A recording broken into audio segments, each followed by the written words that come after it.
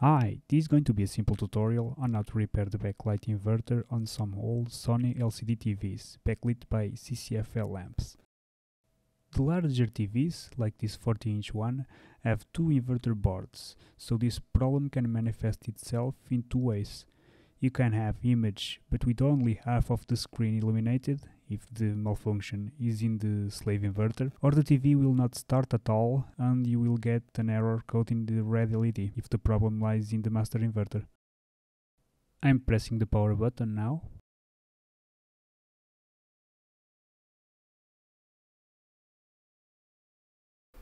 The relay just clicked, the green light is on.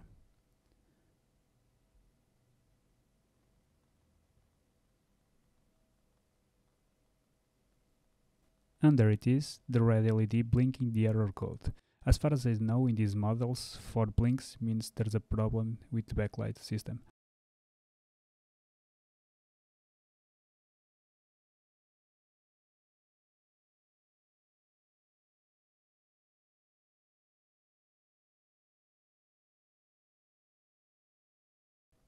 The first thing I'm gonna do is to check the logic supply. I'm pretty sure it works because otherwise it wouldn't light up or blink the error code. 3.3 volts as expected. This is the inverter supply. It's loading because it's off, so I just turned it on again. 18 volts as expected. So the problem doesn't lie in the primary power supply, but as the error code stated, in the inverter board itself. As I've said before, there is a master and a slave board. I call it master because it has the MOSFET drivers, and this slave one in the picture only has half of the MOSFETs and transformers, and it also has the fuses, which I'm now going to check.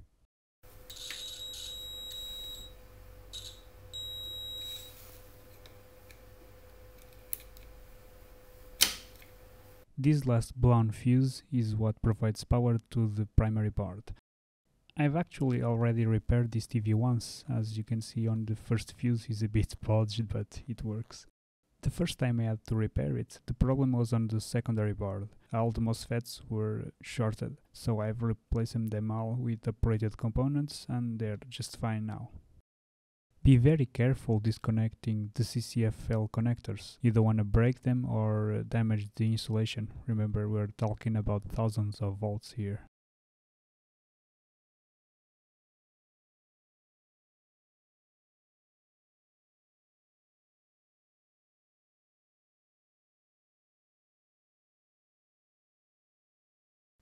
This image was taken from the datasheet of the original part on the board.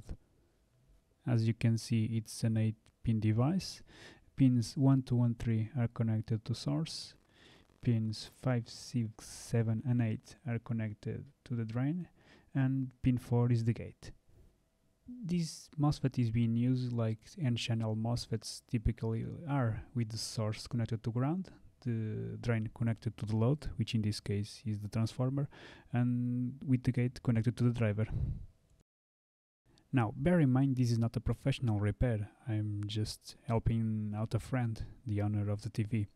And I don't have any proper MOSFETs in this package, so I'll have to improvise. It's gonna be ugly, but it will work, and it's low voltage, so it's fine. We're gonna use this TO252 package MOSFET to replace the original ones. It's not the same package, it will be ugly, but on the plus side, they have a lot lower drain to source resistance, so they should dissipate less heat.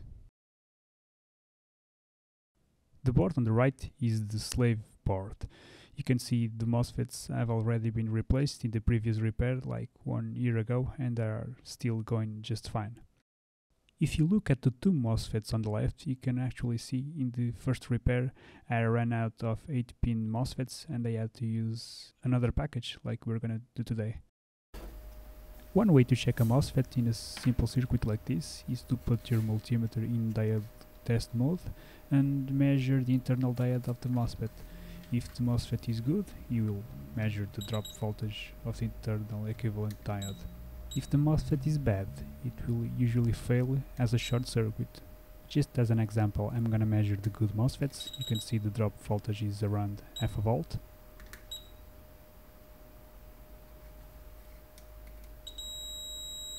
And these are the broken ones. As you can see, they measure as a short.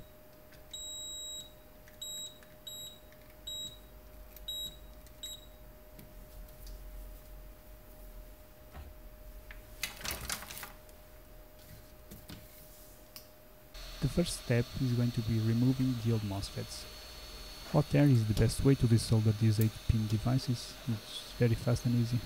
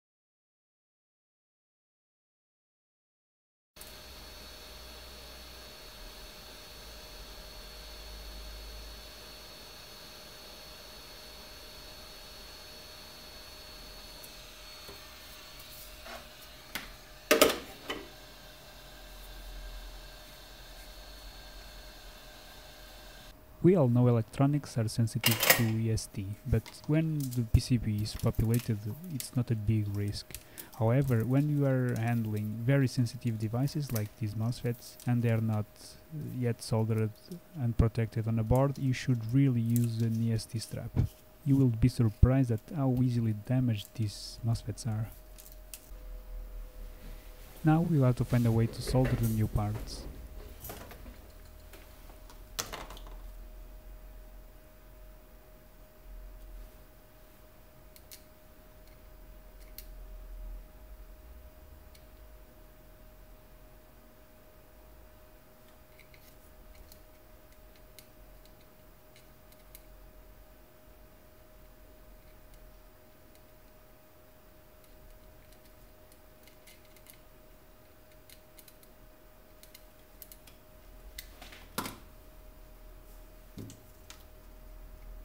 Always use a good amount of good flux.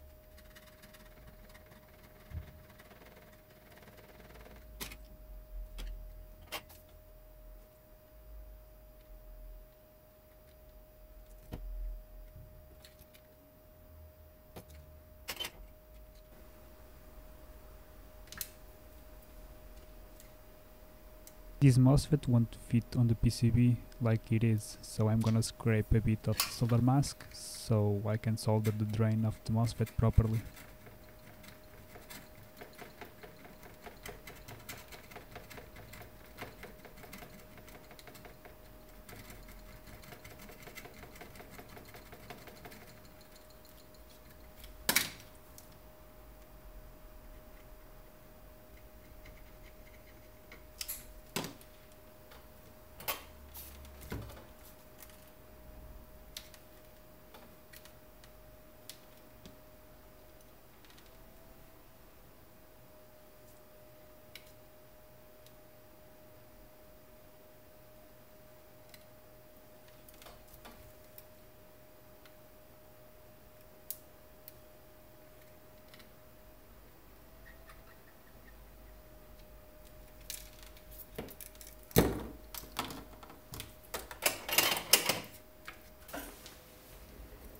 Now that the drain and source pins are already properly soldered to the PCB, we need to solder the gate.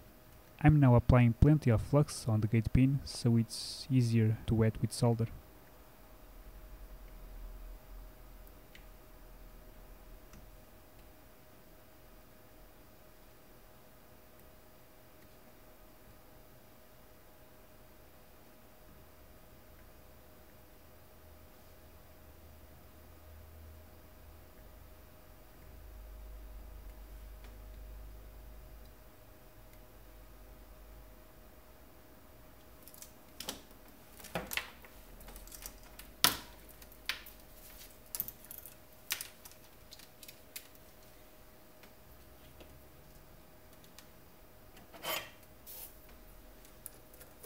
We just have to connect a wire from the gate of the transistor to the original pad on the PCB.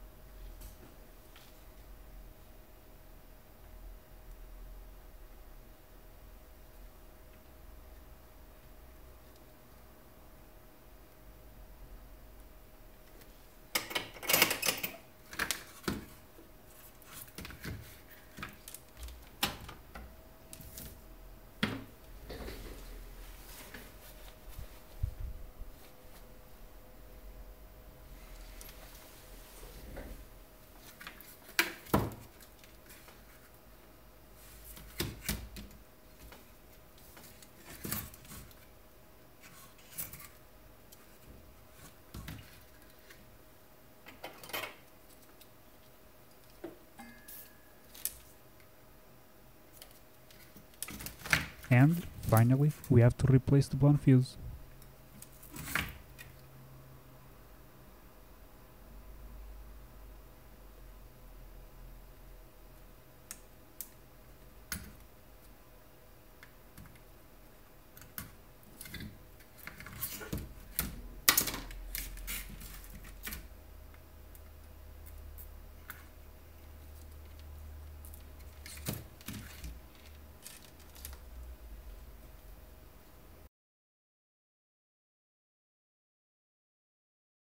Again, I'm not doing this for a client, so I don't care about how this looks. I just want this to work as fast as possible.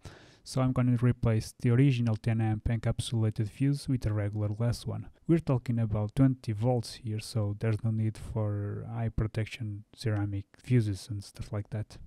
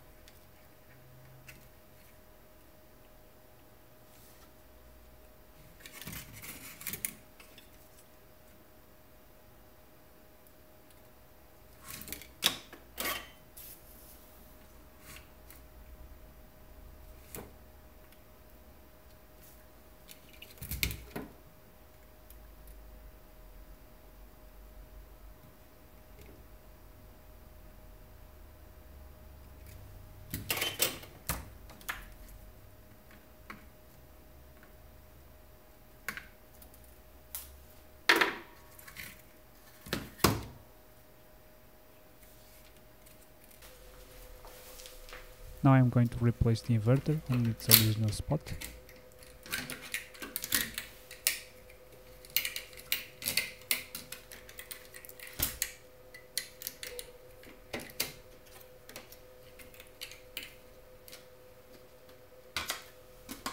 I just want to test this, so I'm not going to mount a protective cover on top of the transformers.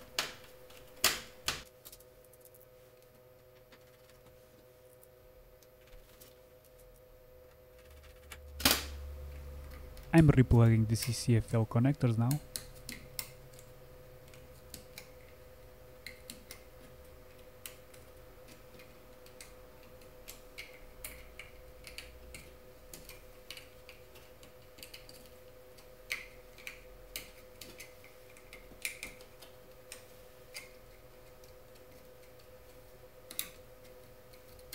And the connector that comes from the power supply.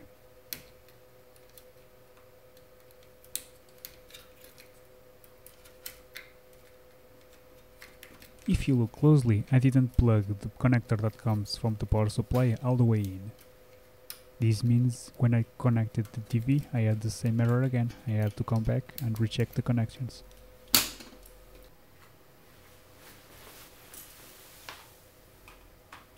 It is now connected to the main supply.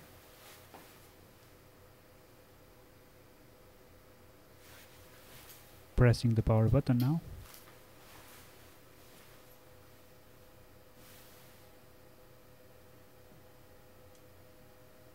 And there we go. Finished.